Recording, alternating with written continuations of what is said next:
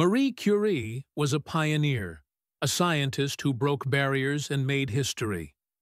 Born in Poland in 1867, she moved to Paris to pursue her education, facing poverty but never losing her determination.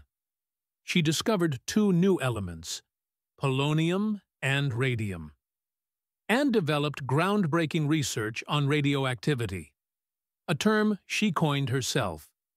Curie was the first woman to win a Nobel Prize, and the only person to ever win Nobel Prizes in two different sciences, physics and chemistry.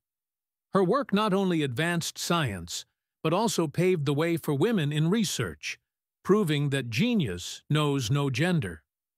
Despite the health risks of working with radiation, she continued her research until her last days, leaving a legacy that still inspires scientists today.